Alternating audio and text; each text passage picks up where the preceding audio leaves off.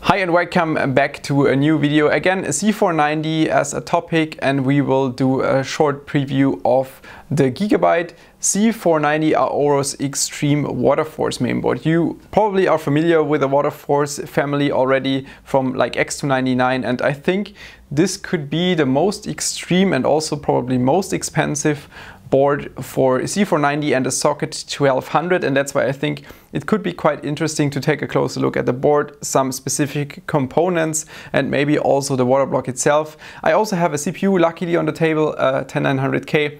Unfortunately, as you know, we are still prior NDA when it comes to performance. That's why we cannot show any kind of performance data. Unfortunately, also no temperatures of the VRM.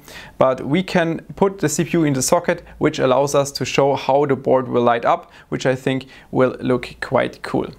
Starting off with a quick overview of the board when it comes to everything PCI Express related. We have 3 slots in total, mechanically times 16. However, as you know, this platform does not offer so many PCI Express lanes. That's why they will be split up. In case if you use, for example, SLI and V-Link, then you will have only times 8 in the first and the second slot. Otherwise, you should use the primary slot to have times 16 lanes for PCI Express for your VGA, for example.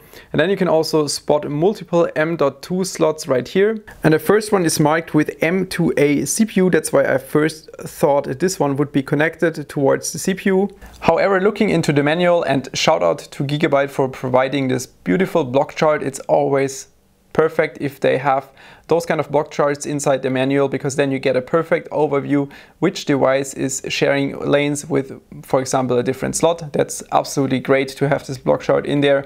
And if we take a look to the right here, we see that M2A CPU and M2P PCH are directly connected to the Z490 chipset. Therefore, you would not lose lanes on the CPU if you would populate the top M.2 slot.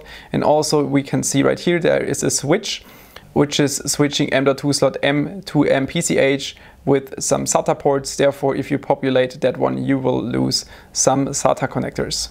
So very nice work to GIGABYTE for providing those block charts. Absolutely lovely to have them in the manual. If you have any more questions and you own this, then just look inside your manual and check out the block chart. That's the easiest way of understanding which slot is sharing maybe lanes with another slot.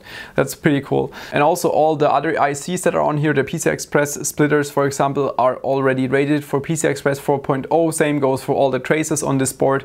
That means that if you later upgrade, for example, to a Rocket Lake CPU, which should feature PCI Express 4.0, then the board should also be ready for PCI Express 4.0, and you should have it on your PCI Express slots. When it comes to M.2, I'm not 100% sure, because they should be connected to the Z490 chipset, and I'm not sure how exactly it will work with Z490, if it will then switch to PCI Express 4.0 or if the DMI will stay the same and then everything on the chipset level itself will be limited to 3.0. Not exactly sure at this point. If you have any more information, feel free to leave it down in the comments below. On the I/O shield, we see the clear CMOS button and QFlash Plus, so you can flash your BIOS without having a CPU in the socket, just plugging your USB stick and then you can press the button and flash the BIOS. We have Wi-Fi, we have 2 times Ethernet, 2.5G, 10G, we have 8 times USB-A, 2 times USB-C, aka Thunderbolt, HDMI, if in case you're using the internal graphics and the audio solution. I also like how GIGABYTE put their focus this time really on the VRM and power delivery in general. We have 16 phases, and each of those phases are providing up to 90 amps over the power stages. If you calculate that, should be 1440 amps in total, which is really quite a lot. And it doesn't matter if you're using the Xtreme or Xtreme Waterforce, both have the same VRM design. The one is air-cooled, the other one is obviously water-cooled. GIGABYTE is using doublers though, that's why we are more talking about 8 real phases, but doubled to 16 phases in total.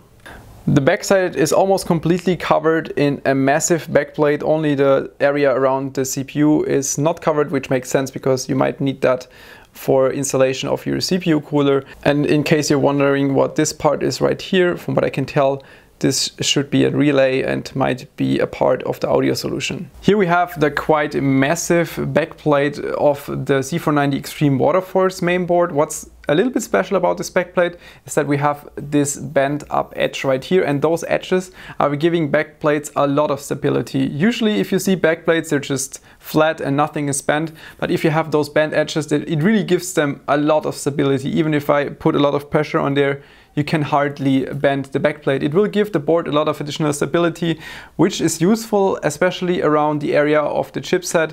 That's the area where you have a lot of RMAs. If you don't have a backplate and you work with a board that's really heavy, like you have your water block installed, you bend it, it can easily snap something on the BGA area of the Z490 chipset. And also we have some thermal pads on here. This one should probably be the backside of the 10G network chip, and then two very big thermal pads covering the back sides of the VRM and also the doublers.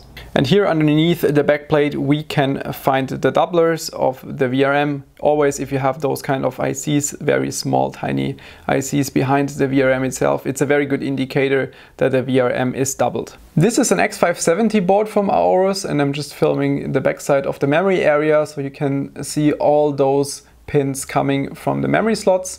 Switching over to Z490, very clean, and you cannot see any pins. The reason for this very clean design is that they use SMT DIMM slots, which are just mounted on top of the front side of the PCB, and I saw this before and I'm trying to remember which board it was.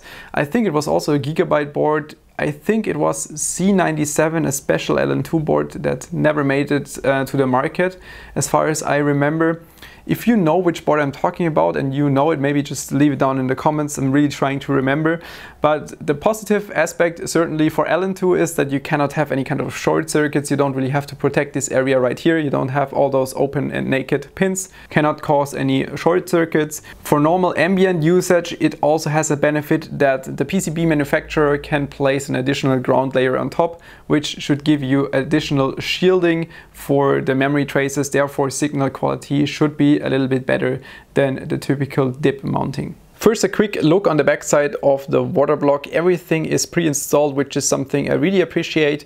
We have a lot of thermal pads right here to cover all inductors, power stages, and obviously also the M.2 slots and the chipset. Everything covered with foil on the thermal pads. Just remove and peel off the foil. Then you can install the block. Everything is ready to go. Even thermal paste is already pre-applied for the CPU. The block is made fully out of copper and nickel plated, means you could also use liquid metal if you want to. The only part which is made of aluminum is the part here on the right, which is covering the M.2 slot, but since there is no water directly flowing through this part, it doesn't matter and is also perfectly fine. All right, installed. Let's turn it on and see how it looks like. A white debug code LED, that's beautiful. On this board, RGB is not that extremely present, which is something I like. It's not that shiny, therefore a little bit more elegant. Makes it look really, really high quality. So much about the Z490 Xtreme Waterforce from AORUS. That was just a quick overview. Obviously, when we get the permission to actually test CPUs, we will do some VRM temperature testing, also chipset temperature testing and everything in this regard. If you have any questions, anything that you're missing, something you want to see in addition, please just let me know in the comments down below, and then we will do it in the second video. Thanks for joining in and see you next time.